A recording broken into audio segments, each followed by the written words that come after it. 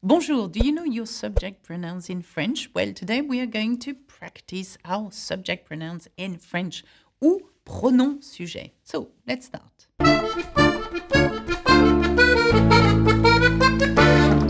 If you want the support guide that is available with this lesson, then join our membership and become a member where you have access to the live lessons. You have access to a lot of things as well as all the guides that I post on YouTube here. Okay, today's exercise is going to be quite simple, but I think very important.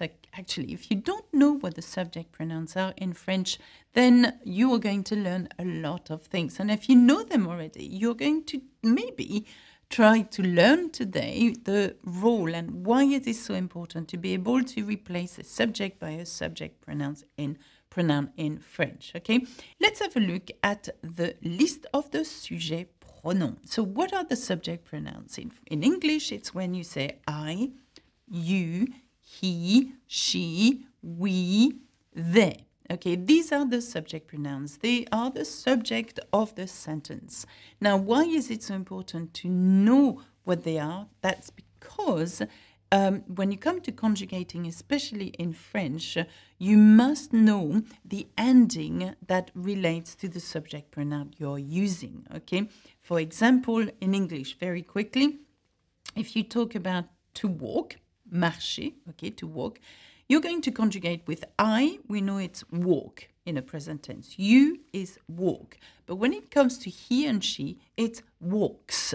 So certainly because the subject pronoun is he and she, we know that in English you have to add an S to the conjugated verb, okay? Well, in French, it's harder than that, okay, because we've got diverse types of endings that relate to the subject pronoun. Now, let's have a look at the list of those subject pronouns, okay? So, la liste des sujets pronoms, c'est ça. Pour je, okay, is I, okay, je, I. Tu is you. And we'll understand in a minute why we have two ways of saying you. Il is he.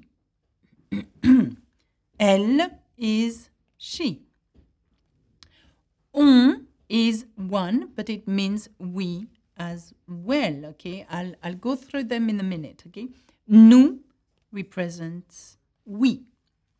Vous represents you again. Il is they. And elle is they. Okay, so let's have a look at them in details. Now, for je, it is I. We know that. And sometimes you will see it as J apostrophe, je, depending on whether the verb that follows has a vowel or not, okay? Tu is you. But we've got vous, which means you as well. Well, you use tu when you are talking informally to someone that you know really well.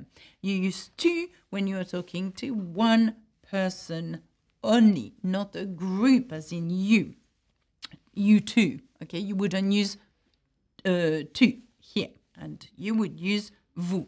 So vous is the opposite. Vous would be used to someone that you refer to as vous is someone that you don't know really well and that is usually older than you in terms of a setting such as a teacher, pupil, or an elderly person that you don't know, or even a stranger that is the same age as you. You would say vous to that person.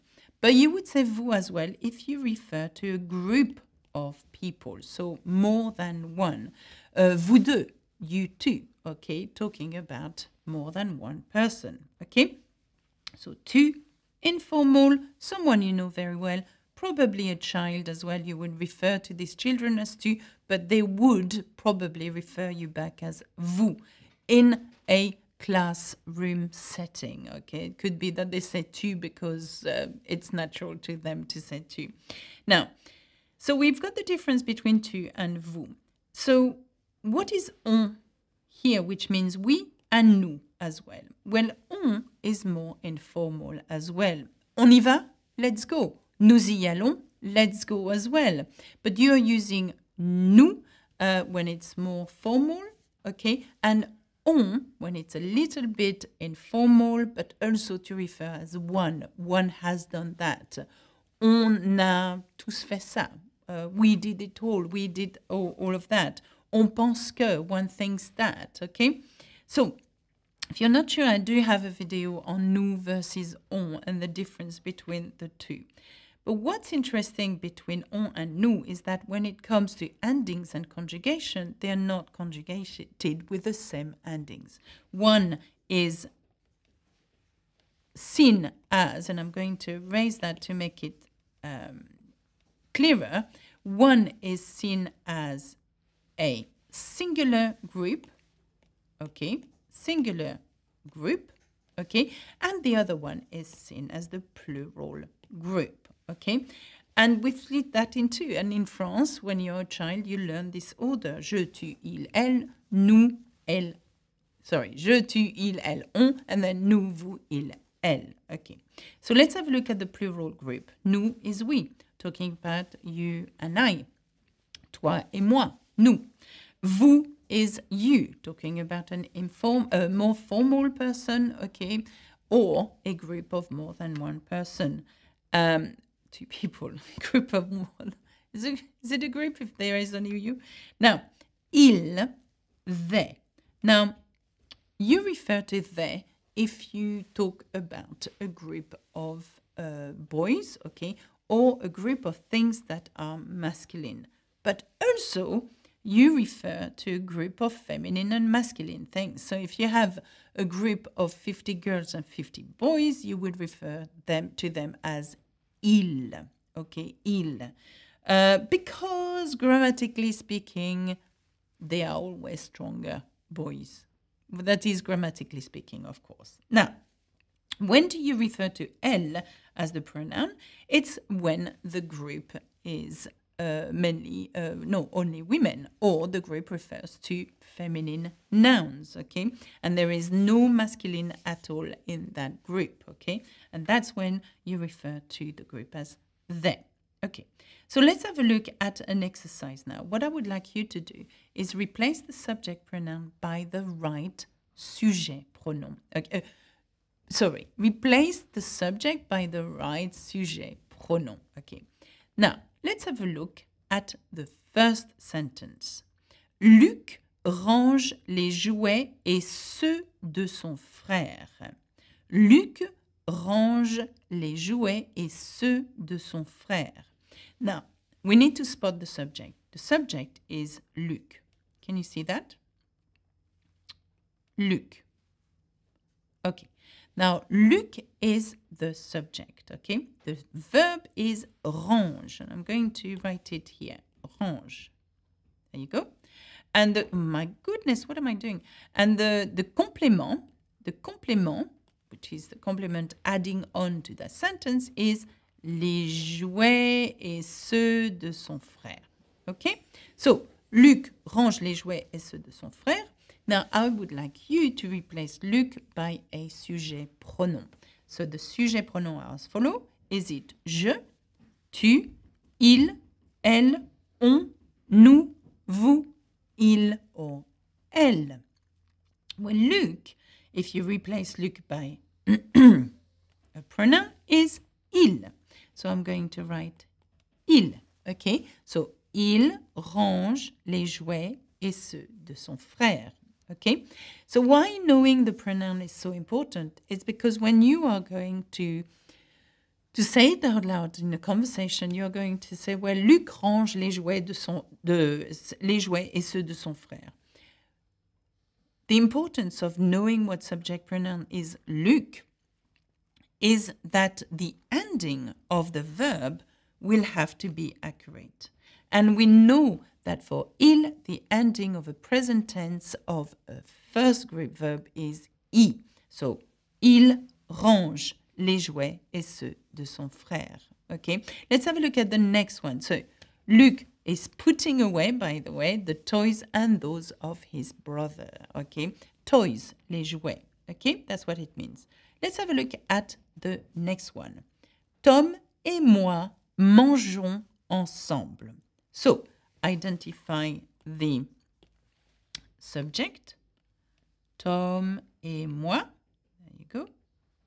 Tom et moi. So, Tom et moi is the subject. Where is the verb? It's here. Mangeons. Okay? Ensemble. Together. Tom et moi mangeons ensemble. If you replace Tom et moi by a sujet pronoun, which would it be? Tom et moi. So let's have a look at the subject pronoun. Okay, I'm going to erase that. Okay, when you know where the plural is. So because it's Tom and moi, it's definitely plural, isn't it? So it could be either nous, vous, il, or elle, or maybe on, because on is we as well. If it's Tom et moi, Tom and I, Tom and me, where do you place Tom and me? It's not je, no, because I'm on my own. Okay, tu, because you're on your own. Il and elle, he and she is on their own. On could be that, but it's not, and I'll show you why in a minute. Could it be nous, Tom et moi, so it's Tom and I? Yes, of course, it's not you, because I am in that group. So it's nous, definitely nous. So I'm putting nous here.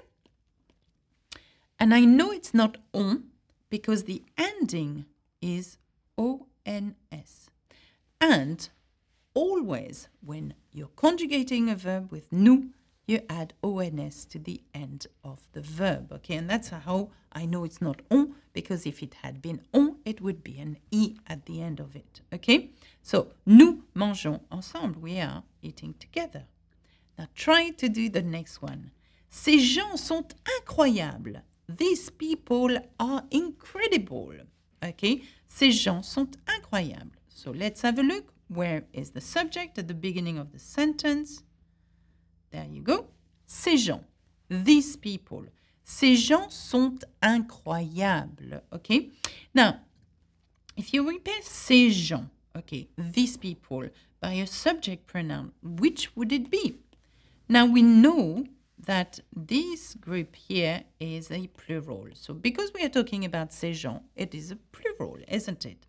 Is it nous? Vous? No. But it is they. Ces gens, these people, we're talking, we're not in it. So, which is it? Is it il or elle? Well, because we don't know the gender of these people, we can only assume that there is a mix of them. So, we have to always go back to the masculine they. Ils sont incroyables. Ils sont incroyables.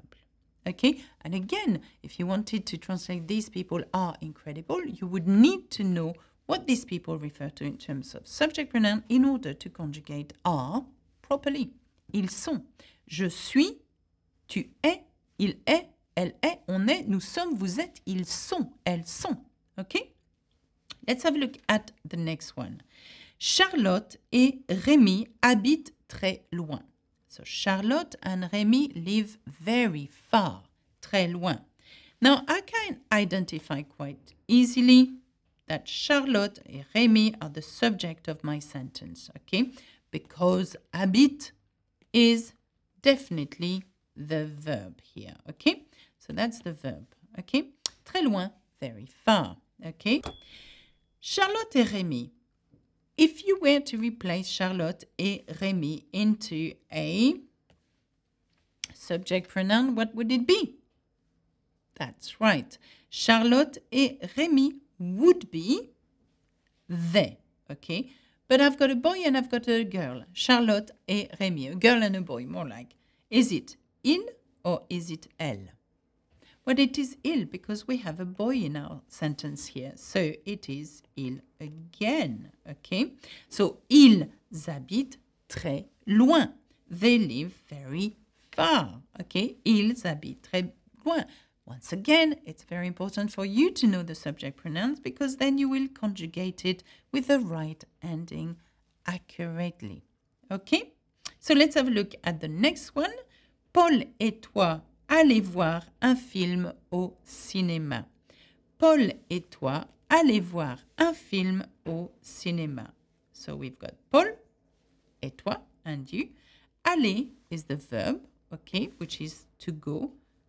voir, to see, a film, and that's the complément, au cinéma. So, Paul and you are going to see a film at the cinema. Paul and you.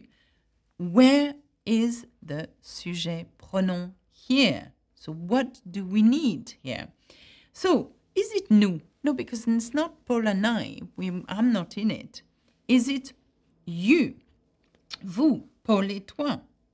Is it there? No, because it's you. You are in that group. So it is definitely vous. Okay? So vous allez voir un film au cinéma.